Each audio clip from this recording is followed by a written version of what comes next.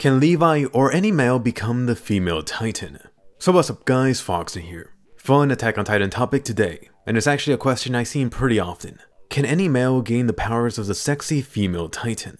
In other words, get Annie outside of her crystal, then have someone like Eren eat Annie. Let's go ahead and delve into this. First off, let me mention this. By males, let's go ahead and stick with the physical male body. In other words, you got a mini Titan down there. Or would that be a colossal Titan? Anyway, so far from what you know about the Titan shifter powers, in theory this should be possible. The first problem is that damn crystal that Annie put herself in. For this video, let's just assume that Annie is already out, or a Titan could simply swallow that thing like a pill.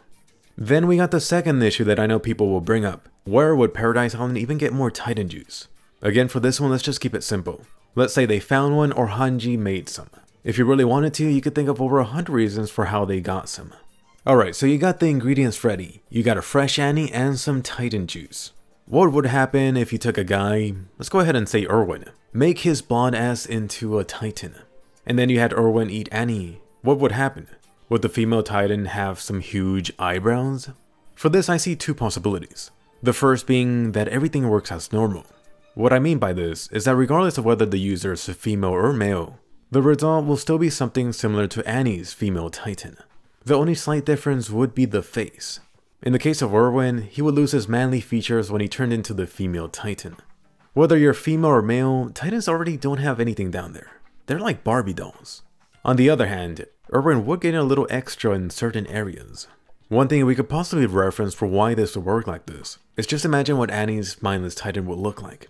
You might also be able to use Dina as an example. Both of these two lost their female features and surely didn't look anything like how the female Titan's body does. Anyway, that was the possible scenario where a male takes a power, no problems. However, what would happen if that was not the case? Perhaps the female Titan does represent Ymir's female traits. So here's the negative outcome for Erwin. Erwin eats Annie, then he uses her ring to cut himself. Boom, Titan mode.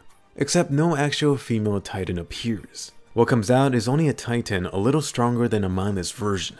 But what about the female's ability to get hard? Nope, sorry, not possible. About her power to scream and draw in Titans? Sorry, not available either. It'll just be a whimper. In other words, the result here is pretty much a half-assed Titan shifter. But why do I think this would be the case? The reason is just cause it might have already happened once before. Let's go ahead and look at Ymir. There still is this mystery about why Ymir's Titan looks weaker and is missing some features compared to the past and new Jaws Titan. Could it possibly have been due to not being compatible with the Jaws Titan? If you think back, Ymir was after all just some random kid. This actually does bring something up from the current Marley arc. Remember what Gabby said. Gabby brings up about how compatibility is important for passing down memories. I think there's a lot more potential for this.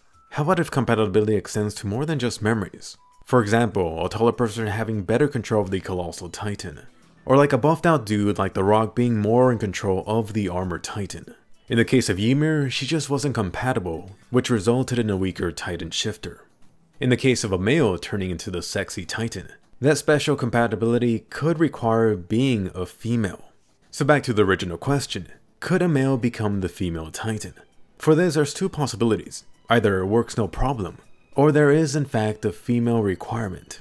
A male trying to become the female Titan would just result in one weaker than the female one, but at the same time stronger than the normal base version.